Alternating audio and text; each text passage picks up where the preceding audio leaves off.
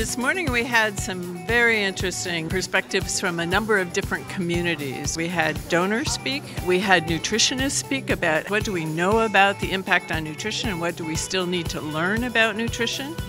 We had a discussion of refugees. So we've had a broad range of discussions already, and then throughout the week we're going to continue. And we're actually going to go to the schools and talk to children, etc. It's very exciting, off to a great start.